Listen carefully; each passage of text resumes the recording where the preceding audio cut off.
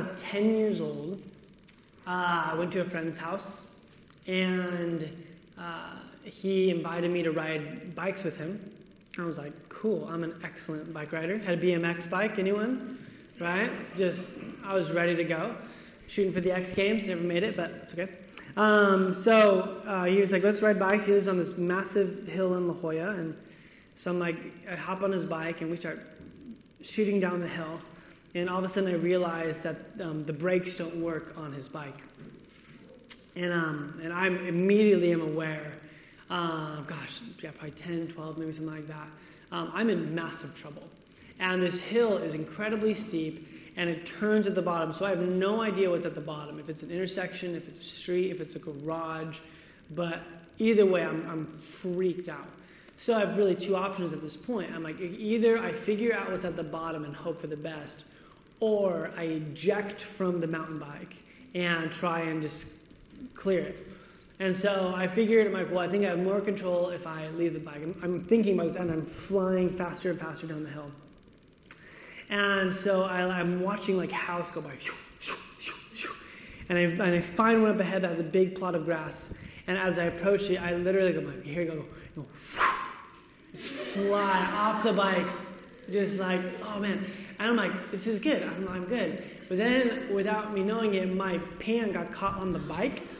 So now me and the bike are flying towards this grass, hit the grass, bike hits me, and I just go careening, literally like golf divots. It's like a Benji divot, just in their line.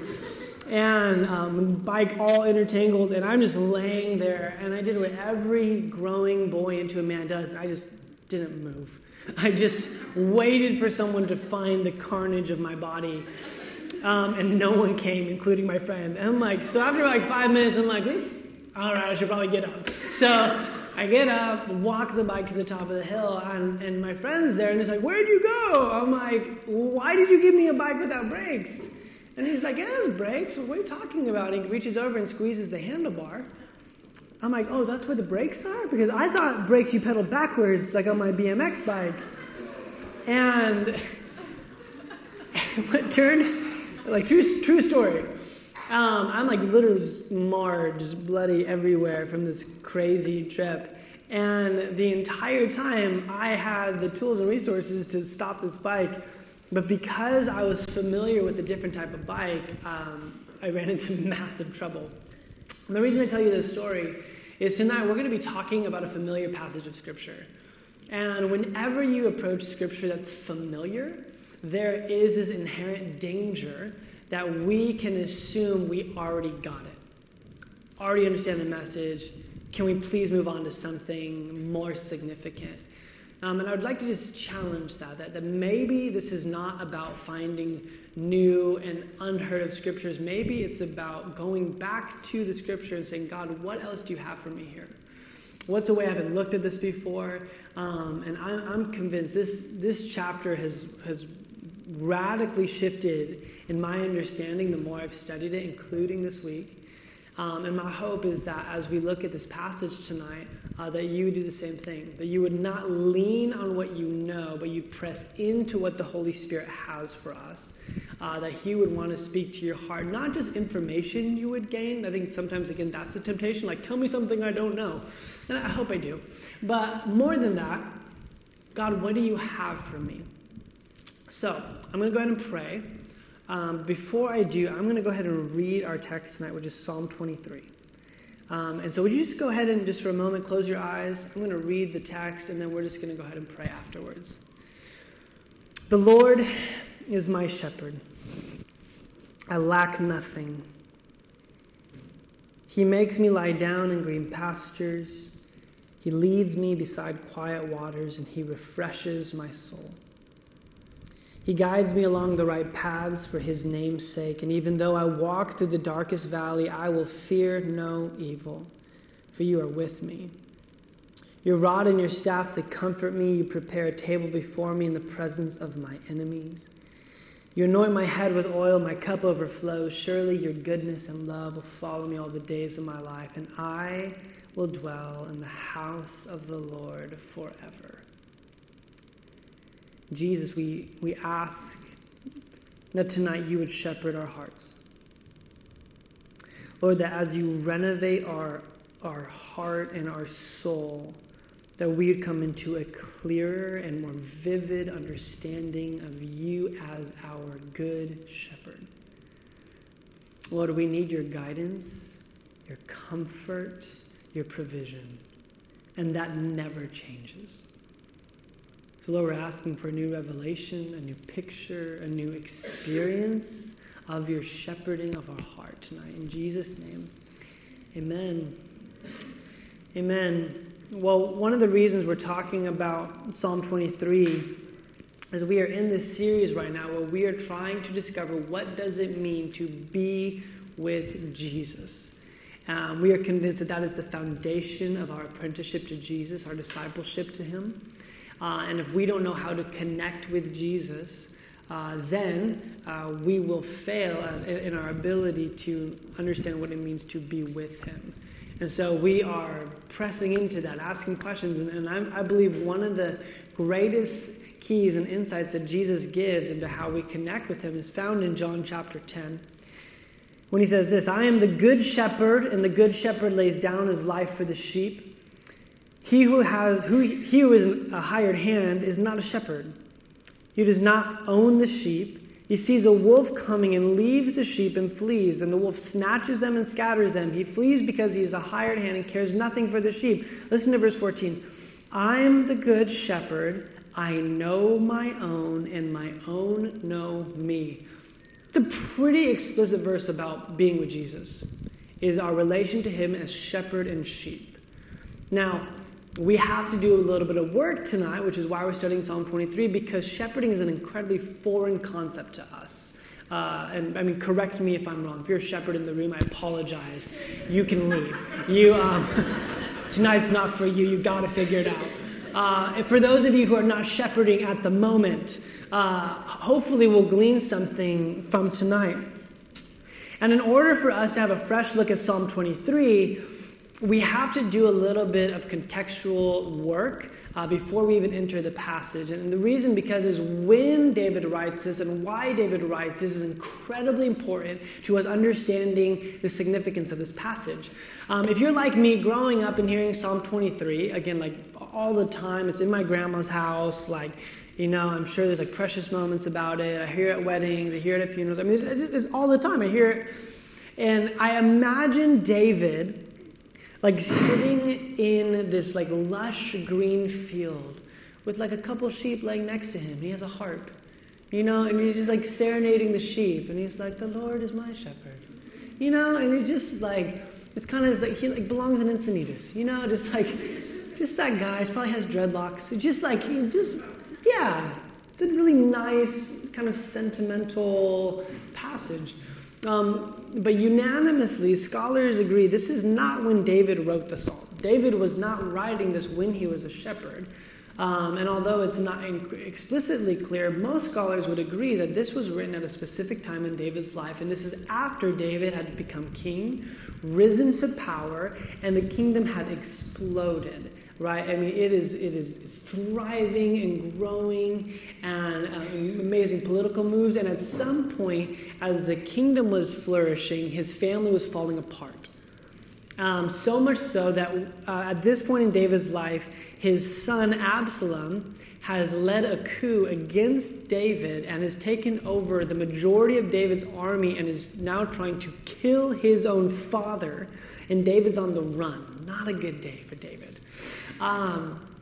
Life's not going great for him, right? I mean, everything he knows that he loves and is familiar, that he's built, he's poured his life into, is not only ripped from underneath him, but is now his own flesh and blood is chasing him down, trying to end his life. And as he's running from place to place and town to town, there is this moment, this kind of hidden story in 2 Samuel, where he is invited into the house of a shepherd.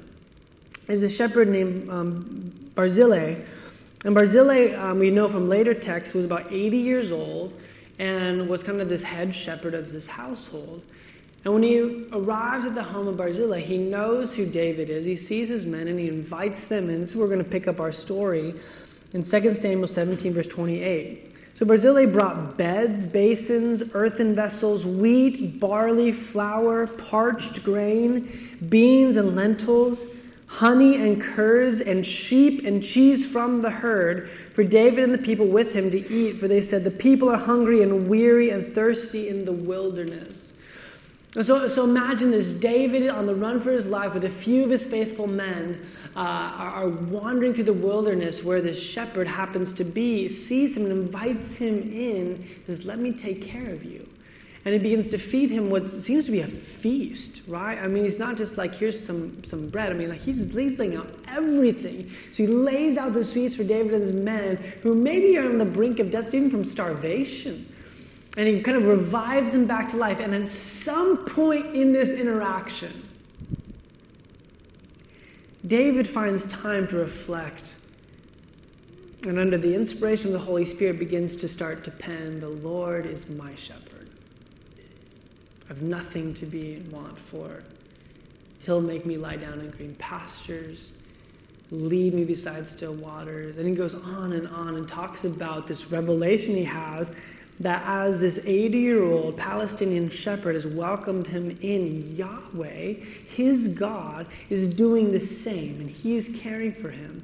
And so I would like for us to read Psalm 23 through that lens of not from a place of just this serene, tranquil shepherd hippie boy, but from a place of desperation and anxiousness and uncertainty. And where does God meet us there? How is he our shepherd? Now, the good news for me is David breaks up this psalm into 3 literary pieces, and we're going to take a look at each 3. And as a pastor, I love when things are broken up into 3s. So thank you, David, for that. So 3 things we're going to be getting out of tonight's text. Number 1 is understanding that Jesus as our shepherd is that he is our guide to green pasture. He's the companion in deepest darkness, and he's the host of redemption's table. This is the shepherd that Jesus claims to be in John 10. I am the good shepherd, and I know my own, and my own know me. And so let's start with this first one, that Jesus is our guide. He, as our good shepherd, he is our guide to green pasture. The Lord is my shepherd, I lack nothing. He makes me lie down in green pastures. He leads me beside quiet waters and refreshes my soul. He guides me along the right paths for his name's sake. Now, out of the gate, there's something really interesting about this passage that I don't want us to miss. And that is that David, like any Jewish person at that time and to this day, has an incredibly high view of God. And so much so that the name you prescribe to God really mattered. And David in this moment, talking about Yahweh, talking about his God, has this moment where he says, that God, the creator of the universe, the King of kings and Lord of lords, is a shepherd. A blue collar, right, kind of in the soil, relationally intimate role. And beyond that, he doesn't even say he's the shepherd of Israel, which has been said before, but he actually goes a step further and says, he's my shepherd. Which again, in kind of an Eastern culture, you don't really talk about yourself that much. You talk about your family, your people. But in this moment, I think it's my car. Is it mine? Got it. I love it. The reason I know that is because I sit on my keys all the time. So, very cool. Yeah, I got you. Where am I? What am I doing? Hello. Welcome to Light Church. But he moves into this place where he's understanding that Yahweh is his shepherd. It's incredibly personal, incredibly intimate. He's mine. He's leading me. He's guiding me. And then he goes and just talks about what a shepherd does. He leads me to green pastures and makes me lie down. Now, I want to tell you about a couple trips I've made in the past few years. Not to brag, but I think it has some context. Number 1 is to brag. I went to Ireland with Jen in Vienna, and it was as awesome as you would imagine, maybe even more. I mean, it is the most beautiful place. The green everywhere is unlike any green I've ever experienced, and there are sheep everywhere. And they are the happiest sheep you've ever seen, right? Like, they are just rolling around in the hills of just, like, enjoying the green. I mean, just gluttonous feasts. I mean, it's just, like, the happiest place in the world to be a sheep, right? When they say happy cows come from California, happy sheep come from Ireland. Let me just tell you. And so this everywhere, I'm like, wow, this is crazy. We're seeing like real shepherds and real sheep. And so I'm like, we even went to a church called Green Pasture. I'm like, yeah, this kind of makes sense. And a couple years ago, though, I went to the Middle East, and I was on the border of Jordan and Israel. And our guide begins to tell me many people believe that this is where David would have written the 23rd Psalm, on the run. And I just want to tell you something. There's no green anywhere. None.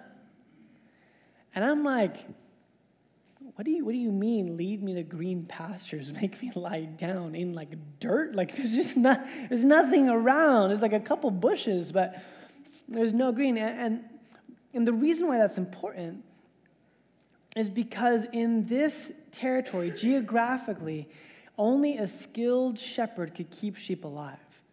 Because grass was not in abundance, you had to rely on a shepherd to get you to where you could not get to yourself. Now, that's huge for us, because us understanding Jesus as our shepherd, listen to this, begins with the confession, I cannot find my own green pastures. Only you can. Jesus has to be the one who leads us into a place we cannot get to on our own. And this is so huge. And I hope this jars you a little bit, because we live in this cultural context where we spend so much energy and finances and time trying to create kind of synthetic green pastures. We try and make peace for ourselves.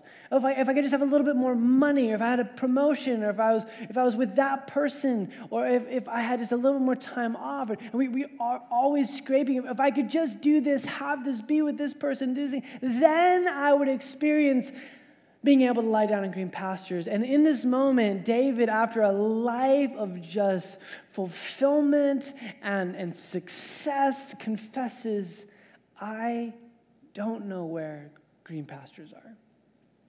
Only the shepherd does. You have to lead me there, and you have to make me lie down. This is fascinating, because you would think if you're a sheep in the Middle East and you find some grass, you're immediately like, oh, thank God, I just need to go lay down, right? Just like, But what's interesting is sheep don't like to lay down.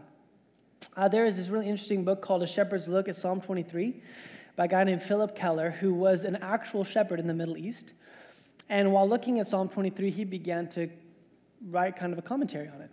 As a shepherd in Palestine, this is what comes to his imagination. He has a really interesting observation about making sheep lie down. I just want to read you an excerpt from his book. He says, the strange thing about sheep is that because of their very makeup, it is almost impossible for them to be made to lie down unless 4 requirements are met. Let me read you these 4 requirements. Number 1, owing to their timidity, they refuse to lie down unless they are free of all fear. Number 2, because of social behavior within a flock, sheep will not lie down unless they are free from friction with others of their kind. Number 3, if tormented by flies or parasites, sheep will not lie down. Only when free of these pests can they relax. Number 4, lastly, sheep will not lie down as long as they feel in need of finding food. They must be free from hunger. It is significant that to be at rest, there must be a definite sense of freedom, and from here they are fear, tension, aggravations, and hunger. The unique aspects of this picture is that it is only the sheep man himself who can provide release from these anxieties. Love that line. It is only the shepherd who can provide relief from these anxieties. It all depends upon the diligence of the owner, whether or not his flock is free from these disturbing influences. So let's just for a moment, let's just walk down these 4 different things and let's apply them to our life. Jesus is our shepherd, and we're to lie down in green pastures. Don't be fooled into thinking this is just some nice, cozy thing. It's another sermon about just resting up with Jesus. No. This takes work, but it takes work on Jesus' end, more than on our end. So the number one thing that it mentions here is that we have to be free from fear. This is huge because sheep have no ability to fight other animals. You ever notice that? They got nothing. Right? They're kind of ridiculous. Like, God kind of forgot to give them armor or horns or fangs or legs to run. I mean, they've got nothing, right? They're just absolutely pathetic and helpless. It's true, which is why I think God likes to refer to us as sheep all the time. It's just like, all throughout Scripture, you are like sheep, and we're like, yeah, I get it. It absolutely makes sense. And so the very first thing, a sheep will not lie down unless they feel free from fear, because they know, I can't lie down because if a wolf comes, if someone comes, I have no way to defend myself. And so the fear a sheep has is completely connected to the distance of the shepherd. So the closer the shepherd is, the more safe the sheep feels. The only safety the sheep has to hold on to is the shepherd's nearness. Let's chew on that. And so when we talk about connecting with God and being with Jesus, know that there is something we have to understand of his nearness that allows us to finally just go, I don't need to control every little thing in my life. I don't need to overthink and overanalyze every situation in my life. I don't need to lean into anxiety because Jesus is my shepherd. He's the one. And I love it. This is what John 10 says. He says, I am the good shepherd. I lay down my life for my sheep. So this isn't only that Jesus is near, it's that Jesus took the penalty away from us. He took it upon himself. If anyone's going down, Jesus said, it's going to be me. And it was. And so that's our first step in being able to lie down in green pastures. Number 2 is freedom from tension with other sheep. I love this. The more we've gotten into this church plant, we're about a year old, I have all sorts of conversations, and I just realized that people come into this place and they're just like, oh, finally a perfect church. I'm like, give me 3 months. It's all I need. Then the reason is because there's people in this place. And no matter where we are, whatever church you go to, you will find people, and where you find people, you'll find a mess and hurt and pain that rubs up against your hurt and pain and insecurity. And what I love about this text, this quote from Philip Keller says, it is up to the shepherd to relieve us from these anxieties. So if we let Jesus be our shepherd, he does not just send one sheep fleeing over there and one sheep fleeing over there. He actually works with the sheep to live with each other. He brings them into this place. This is not easy to do. I'm sure there's been some shepherds with some bite marks on their fingers. They've tried to get sheep to kind of cohabitate together and be with each other. But there, I believe in a spiritual sense, God is drawing his people. That's why I love what we're doing next week, just praying with other churches of other denominations and other backgrounds and other sizes for one thing. Because this is what Jesus, our shepherd, is doing. He's drawing us together. Third thing is he's providing freedom from aggravations. This is one I think, just speaks directly to our cultural moment and our time that we're living in right now. And for sheep, it's flies, it's pests, it's a parasite, it's something kind of biting at them. And for us, we have an iPhone, we have email, we have Netflix. I have 4 kids. There's just things that when you think about going and lying down in green pastures, things just happen. They just come at you, and you're just like, man, I want to do it, but there's so many things pulling at me in all different directions. I'll get to it tomorrow or next week. It's just a season. But if we pay close attention to the voice of our shepherd, he will lead us to a place and give us the wisdom we need of what does it look like to actually rest in his love. It doesn't mean these things magically disappear, but it means he can meet us in the midst of them and begin to create that space for us. And the fourth thing is pretty simple. Sheep won't lie down if they're hungry. And I love that in John's gospel, he does not only say, I am the shepherd, he also says, I am the bread of life. So not only is Jesus the one who's lying us down, but he's also one saying, I'm enough. Okay, I'm just going to just kind of stop right now, off script. I think that might just be a word for someone here tonight. Jesus is enough for you. He's the bread of life. The thing you've been craving will not satisfy you unless the thing you've been craving is Jesus. He's it. He's ultimately what our soul is desiring and longing for. Would you feast on him tonight? His presence, his goodness. And I think when we allow Jesus to become our shepherd, these things begin to fall into place.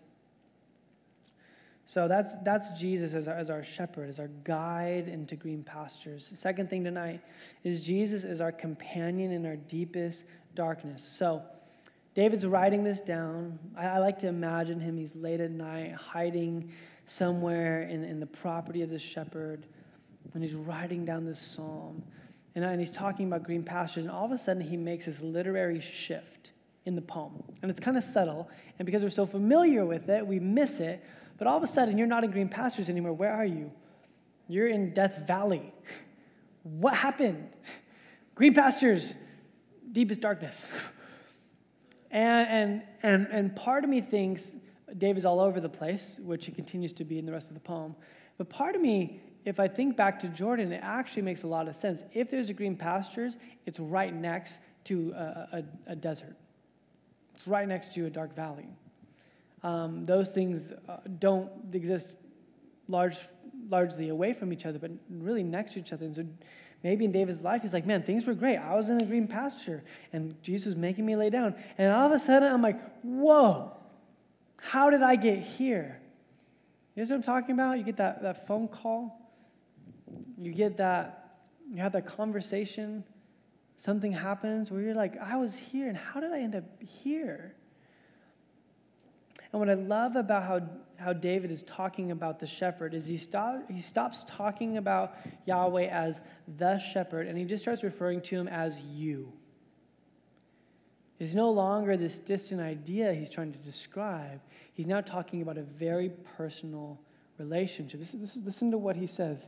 Even though I walk through the darkest valley, I will fear no evil, for you are with me right now. Your rod and your staff, they comfort me. And I love this illustration that David's providing for us as Jesus is our shepherd, because if I'm putting myself in the role of a shepherd, which, again, as a pastor, I don't know if you knew this, the word shepherd and pastor in the Greek are synonymous. They're the same word. So if you ever want to call me Pastor Benji, Shepherd Benji, we'll do just fine, biblically speaking. Shep. Either one. Or bishop, I don't know. Anyways. But my knee-jerk reaction when I talk to people who are in their dark valley, right? The best Hebrew translation is the deepest darkness. My immediate thing is like, okay, how do I give them a plan? How can I tell them it's going to be okay? How can I tell them, hey, man, 2 more weeks, God's going to break through, let's pray. And immediately I'm just trying to think like, we got this. Here's how. If you do this, read these books, do this devotion, come to church, do these things. And then it's because I want to help. I want to provide a plan. I want to give them something tangible. But when David's writing about the shepherd, he doesn't give us any of that thing. He doesn't give us a plan. He just gives us his presence. That's what he gives us.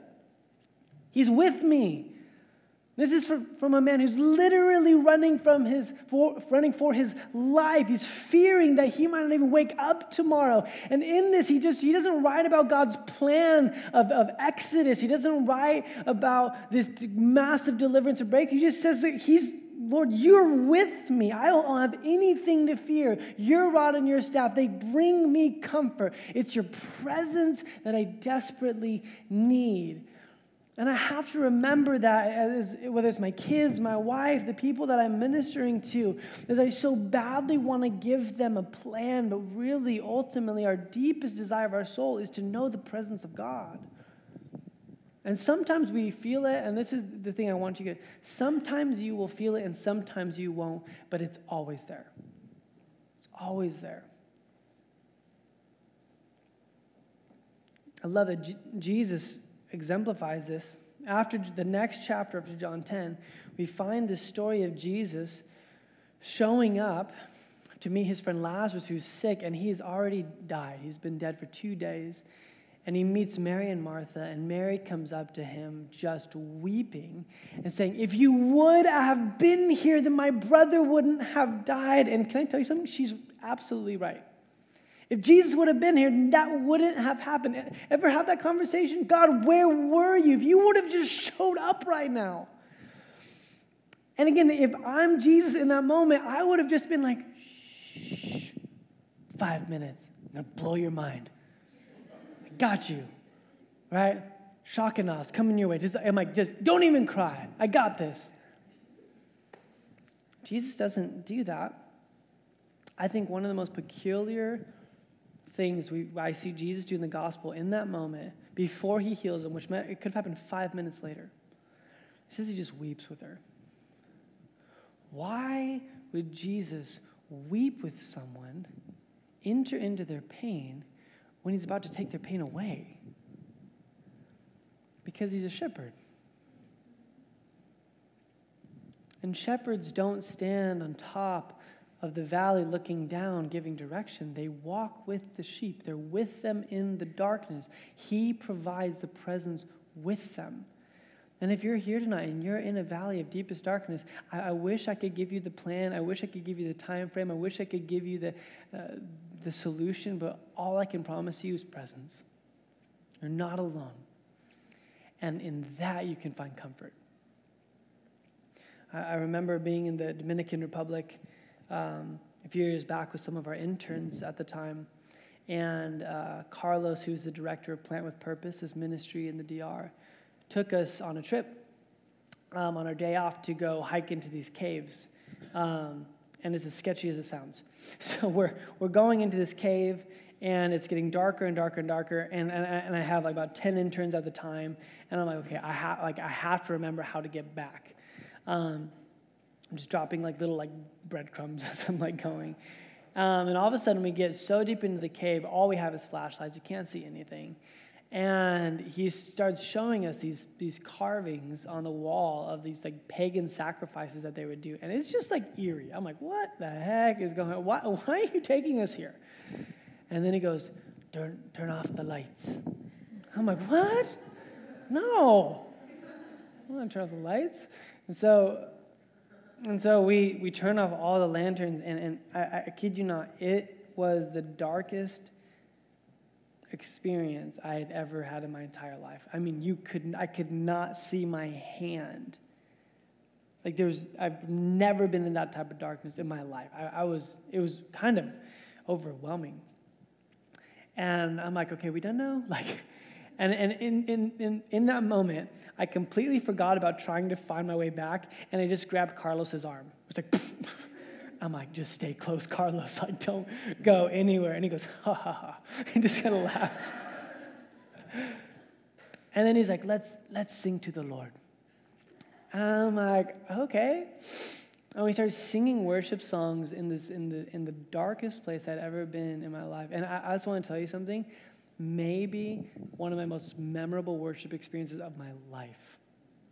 The presence of the Lord in that dark, lost place was so real.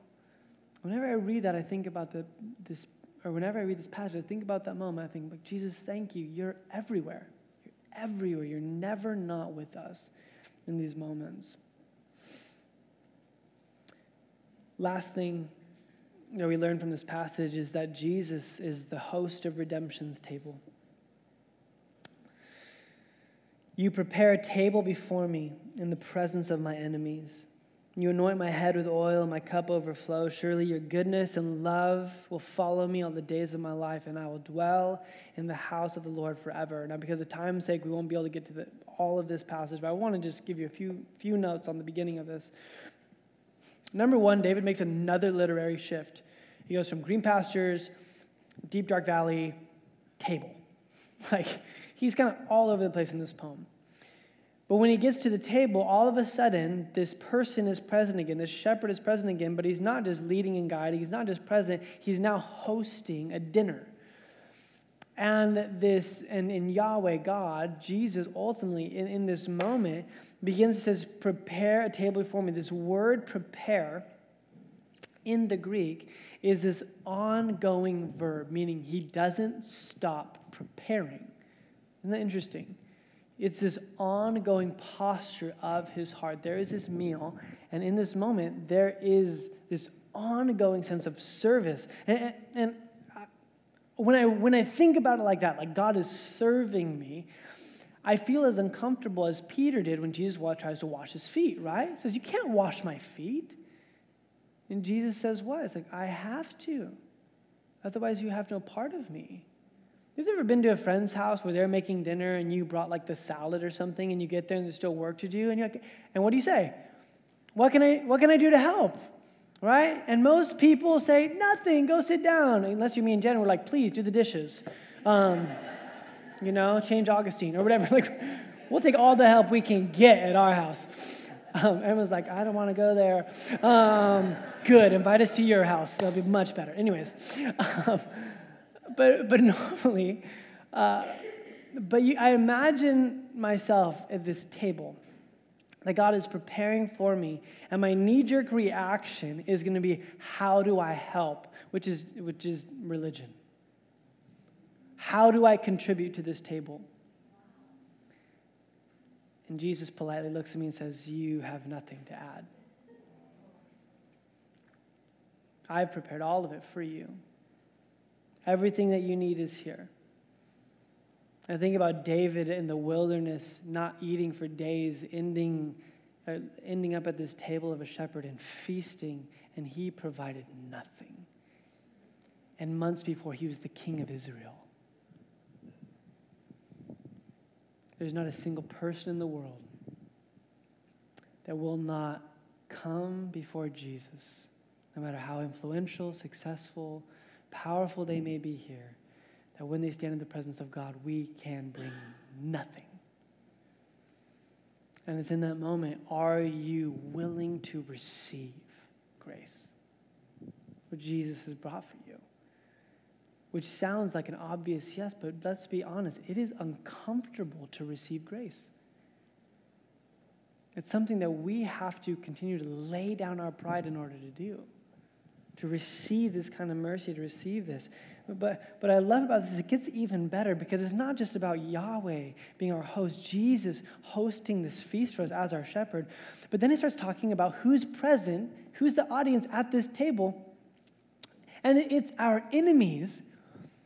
And what's happening right here is David is describing a very familiar militaristic theme that you see all throughout the ancient world, where one power would overtake another power, overthrow another city, and what they would do is they would chain up their highest-ranking officials, and they would plaster them around the wall, powerless with nothing, oftentimes just stripped bare, and they would be chained up and they would have to watch the victorious king and his men eat their spoils. And so David, on the run, I can just imagine him being like, Lord, you're my shepherd. You're going to lead me to a place where I can lie down again. You're with me in the deepest valley. You're preparing a table like this for me. And one day, the enemies who are after me or chasing me down or I can't get rid of, someday they will be rendered powerless and I will feast with you. And I love David's humanity. I'm pretty sure he's like imagining Absalom in that moment, just because of the rawness of the Psalms. Like David doesn't hold back. But I love that Paul, in his letter to the Ephesian church, gives us an insight, I think, deeper into what's actually happening here, which again alludes to this idea of heaven, that our enemies are not against flesh and blood. So before you start imagining your boss you don't like being chained up against a wall, like, I like this sermon, this is good, or whoever that person is, our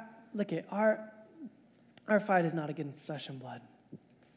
But I will tell you, there are enemies of our soul There are principalities and powers of the air. There are forces of evil who are planning our demise. That one day, listen, one day will be rendered powerless. I believe Psalm 23 is not just a hopeful song for a king in his old age. I believe it's a prophetic picture of Jesus as our shepherd and the supper of the Lamb we can long for now. I think about the enemies who will be chained up at that meal. I think about sin chained up. I think about fear chained up. I think about depression chained up and anxiety chained up and abuse chained up. I think about cancer chained up. I think about death itself and Satan himself rendered powerless, looking on as we feast on the grace and mercy of God he purchased for us at the cross. That every single one of us can long for, and we can have a foretaste now, even as we share communion together. That what has been purchased for us at the cross is the assurance that someday there will be a different meal than the one that's been handed to you in this life. And it's redemption's table. And he's our good shepherd. And he knows us, and we can know his voice. And there will be a time when we'll come to a table we can bring nothing to, but we will feast on the abundance of God's love. And everything that has haunted you in this life will be powerless.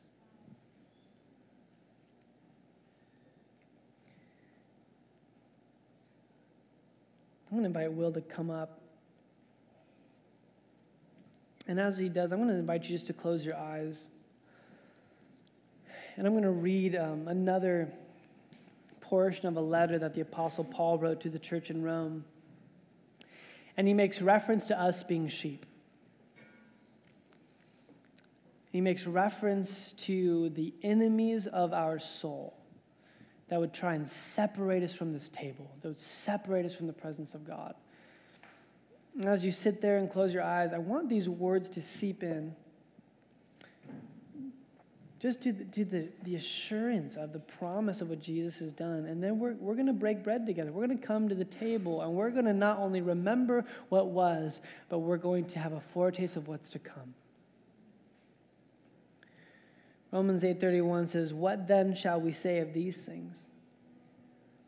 If God is for us, who could be against us? He who did not spare his own son, but gave him up for us all, how will he not also with him graciously give us all things? Who shall bring any charge against God's elect? It is God who justifies. Who's to condemn? Christ Jesus is the one who died. More than that, who was raised, who's at the right hand of God, who indeed is interceding for us. Who shall separate us from the love of Christ? And listen to this list. Shall tribulation or distress or persecution or famine or nakedness or danger or sword? As it is written, for your sake we are being killed all the day long. We are regarded as sheep to be slaughtered. And Paul just writing, is anything going to separate us from the love of God? No matter how bad it gets, we're like sheep being led to the slaughter. But then I love the next verse. In verse 37, it says, No, in all these things, we are more than conquerors through him who loved us. For I am sure that neither death nor life, nor angels, nor rulers, nor things present, nor things to come, nor powers, nor height, nor depth, nor anything else in all of creation will be able to separate us from the love of God in Christ Jesus our Lord. Let's stand together. Father, we thank you so much that we have a good shepherd. Lord, that every single enemy of our soul, Lord, every single season that is deep and dark, Lord, every single time it is hard to rest in you, we serve a good shepherd. Lord, thank you that you have promised to be with us. You have promised to lead us, and you have promised to invite us to redemption's table. You have promised to invite us to a meal we cannot add to, but we can sit and feast on. Lord, thank you that every single enemy that we just listed, tribulation, distress, persecution, famine, nakedness, danger, sword, death, the life in this world, demons, rulers, our past, our future, powers, height and depth, and even death itself cannot win. Lord, thank you that love has conquered them all.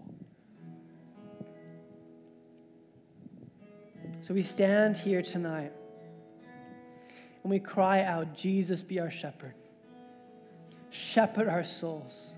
Lead us to green pastures. Make us lie down. Be with us in our deepest darkness. And would we hold on to the marriage supper of the Lamb, the victory that has been purchased at the cross. We love you, Lord, in Jesus' name.